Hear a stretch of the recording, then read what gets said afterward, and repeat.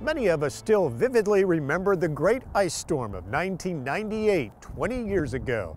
It left tens of thousands of people without power and heat for days, even weeks, in the middle of the winter in 1998. And as our Jack LaDuke reports, two Clarkson University professors who lived through the ice storm have spent the past 2 decades working on a new project that could keep the lights and heat on if a similar natural disaster were to ever strike the North Country again. The ice storm cocooned the area from Lake Champlain to Watertown for weeks, shutting down business and disturbing daily activity. It was January with months of winter still ahead. Without auxiliary power, businesses closed and farmers feared for the loss of cattle. Not being milked, cows could die. Without heat, 1,000 homes were evacuated. Stephen Farina, a Clarkson University professor, has made an award-winning documentary on the disaster with on-scene footage and sound. The film is based on his 2001 book, The Grid and the Village. The film also examines what could be done to alleviate electrical blackouts when a crucial grid crashes.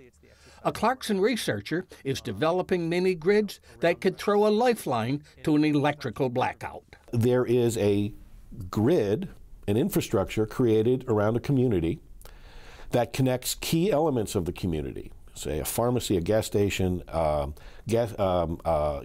universities in case of Potsdam, any essential element, connects them in a grid that grid can be disconnected from the vast power grid by a decision. We're now disconnecting.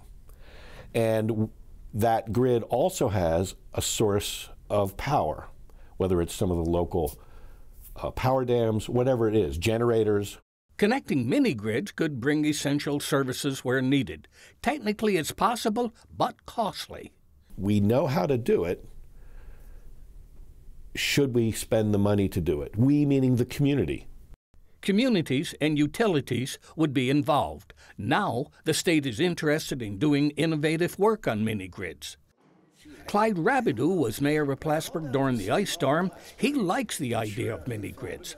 So if you do have an ice storm and the power from the St. Lawrence Seaway is not coming at you or coming up from downstate, you can rely on a generating system that keeps a mini-grid together, and you could have at least light.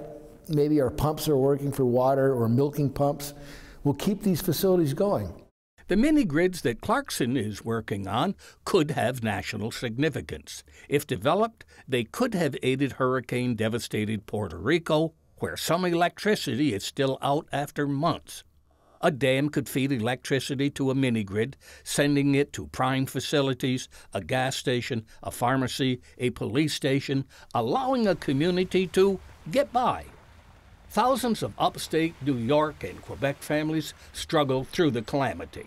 Everybody was in it together. You were without power, so were 20,000 other people right around us and 100,000 more in the region.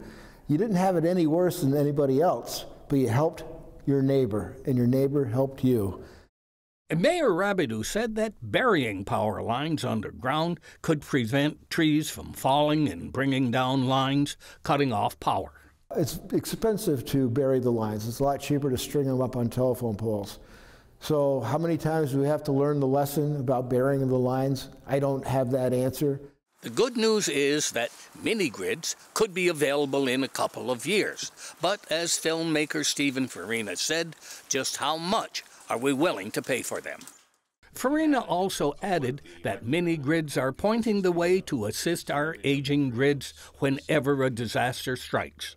For Mountain Lake Journal, I'm Jack LaDuke in Saranac Lake.